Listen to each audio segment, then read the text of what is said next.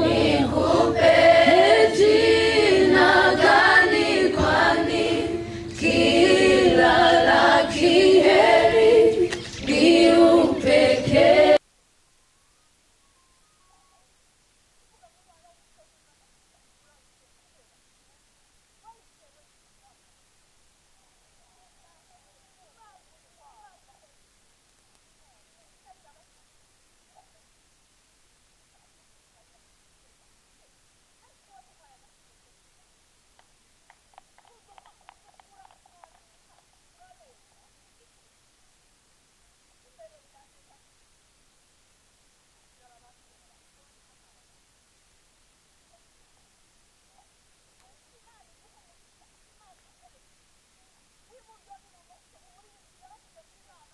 Data dusanga ngwe hano izo badukorera ni byinshi biba ku mitima, ariko data nagwiguye umuhigo ndagwiguriye umuhigo uyu munsi shize faraja mu biganza byawe Mana. Muturindire muzigamire mwiri sezerano ryawe rikomeye, murindisha imbaraga uzamugeza akomeye uzamugeza.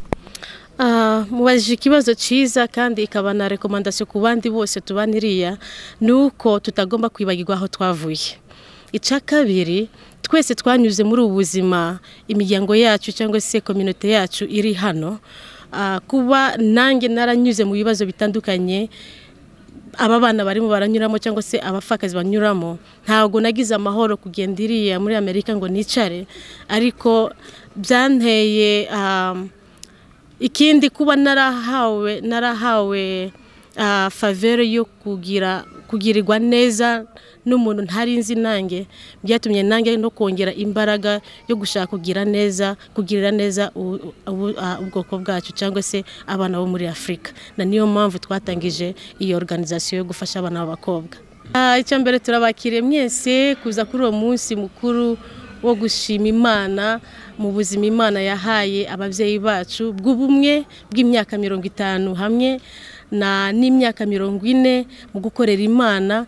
Iyo myaka twarayiciyemo muri uwo murimo ababyeyi bakoze.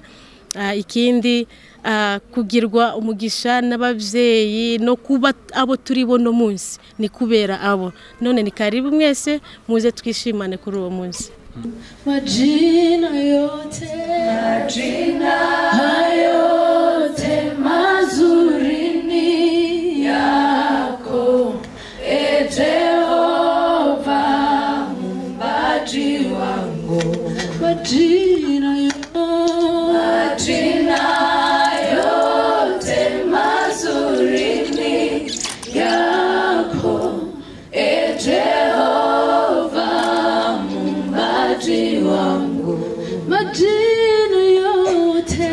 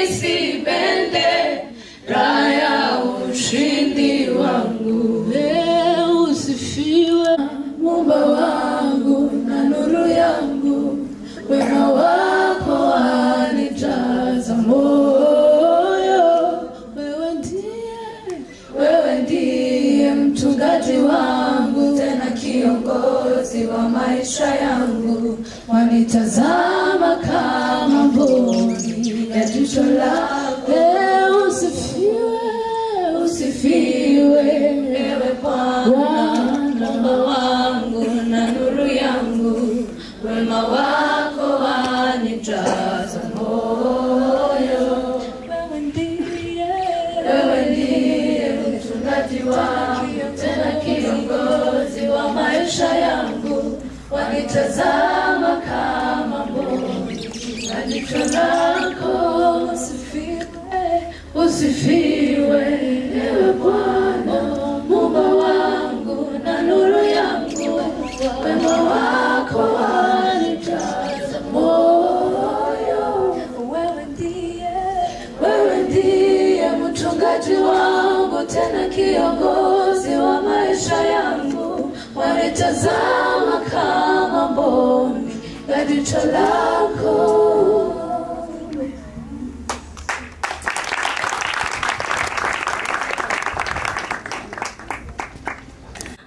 Invested in me. Someone who never met me invested in me.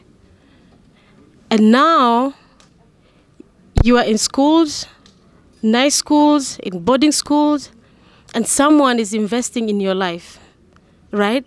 Someone is paying for your school fee. And they have never met you. And this is my first time to see most of you. I want to encourage you to take serious your education. I want to encourage you to do well in your education, because education will change your life forever. Education will break the circle of poverty in Africa. The reason why we continue to have poverty in our nation, in our continent, is because of not having enough accessibility of education, especially to girls. So we are here, all of us, so that we encourage you to take education seriously, because you are the leaders of tomorrow. There are some of you who told me that you want to be lawyers, and you want to be doctors, you want to be businesswomen. You cannot reach to your goal or your objective if you don't take education serious. Hear me? So take your education serious, make us proud, and you will continue to have support of higher education.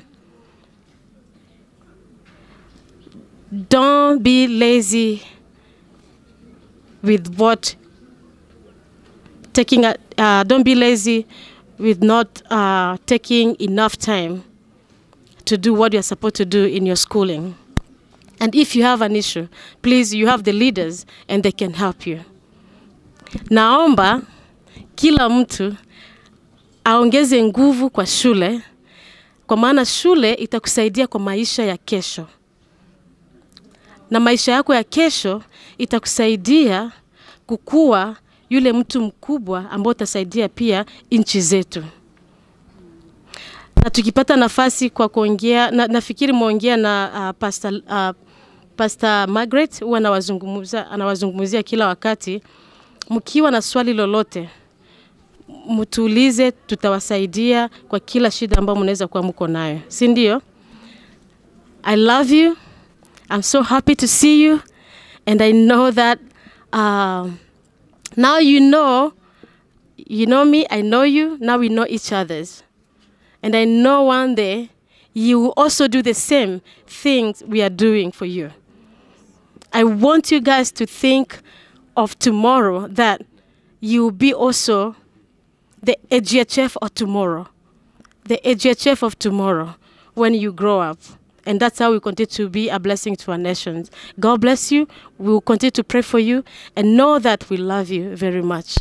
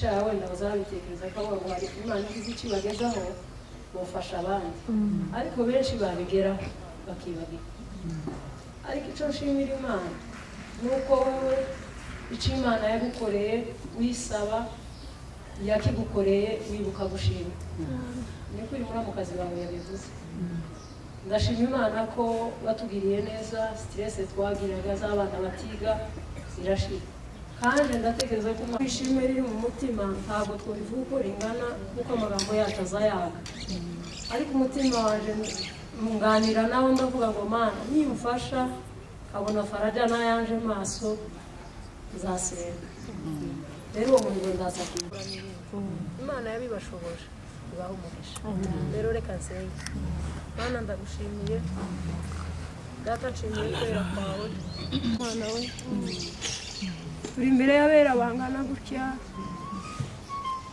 wagiriye neza ukaduhuza kubw'umugambi wawe urukundo dukunda imbabazi utugirira abapfakazi b'amoko atandukanye abari hirya no hino data baturarikiye kugira ngo tukwishimire uyu munsi data turi imbere yawe tukuragije bene data barara ku ijoro ryacu bataryama ngo basinzire barara bicaye ku bwacu wambaraga zacu we ubaho umugisha tubasabira umugisha wo mu kuboko kwawe umugisha w'iburyo n'ibumoso umugisha w'amaja n'amaza umugisha ukomeye wo mu bumana data ubagurira imbago aho bakora hose bagasanirwa nawe data dusabiye imiryango yabo umugisha abana babo ababakomokaho bose data bazageze ku buzima iyi mirimo bagukoreye wa Mana we babivuze mu kwawe uzahora ubagirira neza mu kubaho kwabo kose data uzabibuke uzabiture abavyeyi bangana gutya ndabizi neza ko tunezerewe n'abatabashije rero wowe data wabikoze niwe tubishimiye dusabiye faraja ku giti cy'umugisha wo mu kuboko kwawe dusabiye bene data bose bakorana umurimo ababashije kugera hano abataje uyu munsi abo dusanganywe uhereye ku bene data dusanganywe hano ibyo badukorera ni byinshi biba ku mitima ariko data nagwiguye umuhigo ndagwiguriye umuhigo uyu munsi shize faraja mu biganza byawe Mana muturindire muzigamire mwiri isezerano ryawe rikomeye murindisha imbaraga uzamugeza akomeye uzamugeza aho yifuza data n'abana batubwiye ko afite abakobwa natwe tugusabye nk'Imana izitu ibera hose icyarimwe uzudusubiza ibyo tuvuze buke n'ibyo tuvuze cyane data uzomuhe n'abahungu n'abagira bakazana azovuga imbaraga zawe azovuge gukomera kwawe aba bana bamukomokaho data bazogera hakomeye bazokuririye n'izo faraja yakoze imbaraga zawe zibabere maso ubagwanirire imbaraga zawe ziri imbere n'inyuma pande zose data ubazigama data turagushimiye ko wemeye kandi ukagira icyo ukoze ni mu izina ryawe dusenze twizeye amen. Talanta TV dukomeje kubashimira ko mukomeje kubana natwe ubu rero tukaba turi kumwe n'abatumirwa nk'uko mubibona abashitsi bacu tumaze iminsi tuvugana n'uyu munsi hariho igikorwa bari bateguye nico tugiye kuganiraho reka imbere yuko tuganira tubanze batwibwira murakoze cyane banita Dr. Grace Farata ndishimye kubana namwe amazina nitwa Horaho Denis abanishimiye kubana namwe muri aka kanya murakoze hagati yanyu hari isano mufitanye ntabwo mwarivuze uyu ni umutware wanje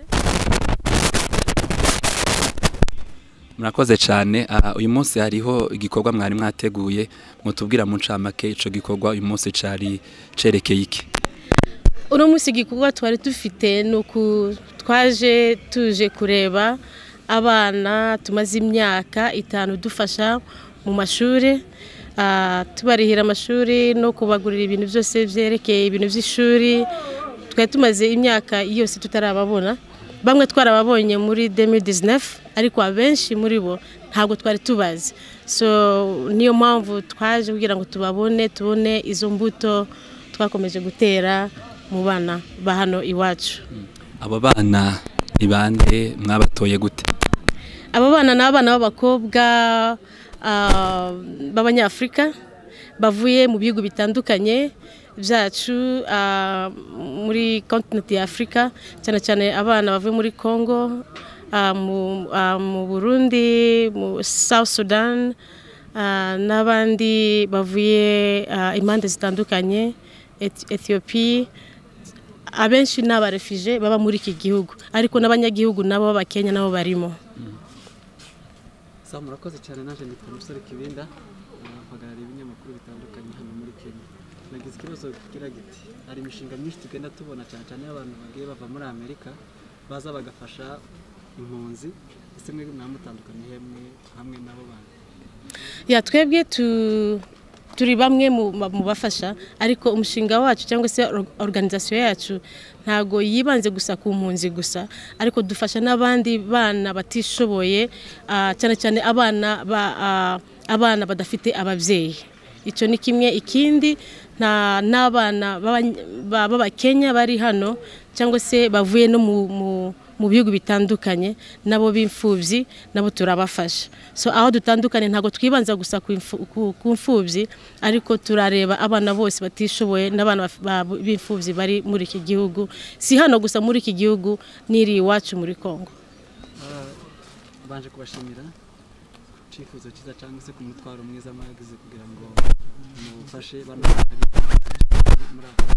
kubera ko imirerere cyangwa se uburyo bw'ubushobozi bw'abana batoya b'abana b'abakobwa ku ishuri biragoye. Ba nyina iyo muvuganye nabo rimwe na rimwe mwumva babyakira gute muri mwebwe?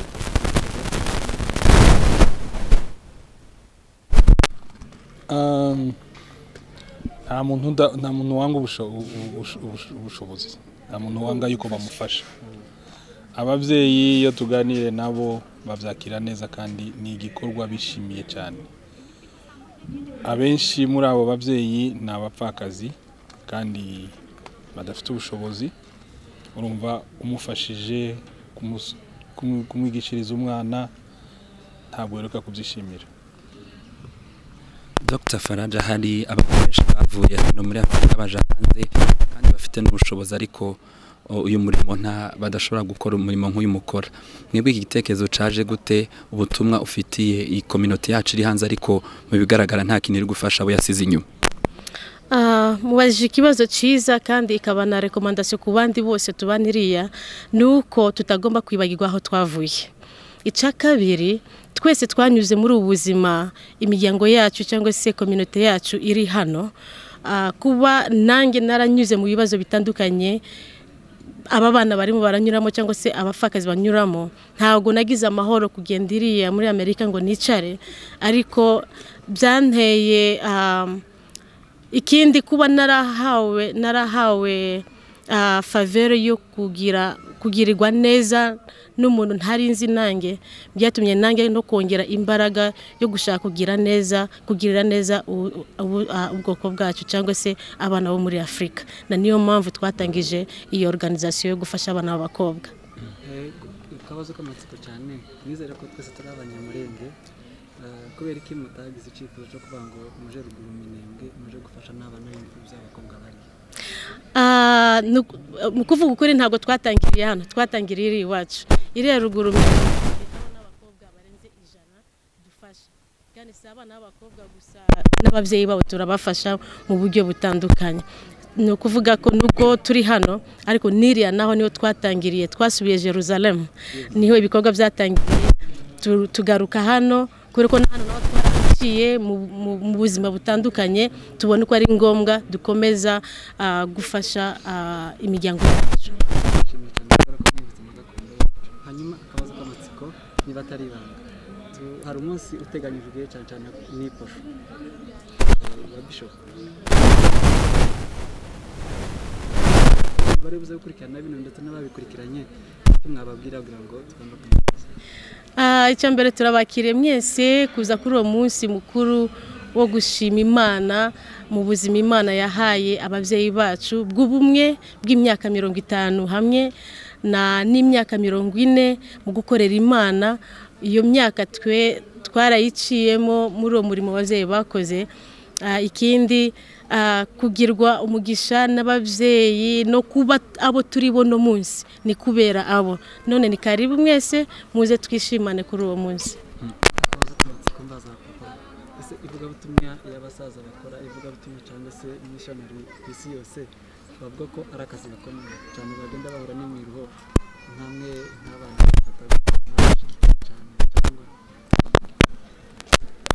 bashigikira kubera ari akazi katoroshe